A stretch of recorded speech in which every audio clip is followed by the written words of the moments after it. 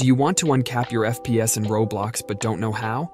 With all these outdated methods and tutorials online, I am honestly not surprised. But do not worry, that is because today I will be showing you guys how to uncap your FPS in Roblox. You will not even need to download a single file. Anyways, let's get to it. To start, you're going to want to make sure you have your Roblox application closed, as otherwise the changes will not be able to take place. Now head over to the search bar and type in Roblox.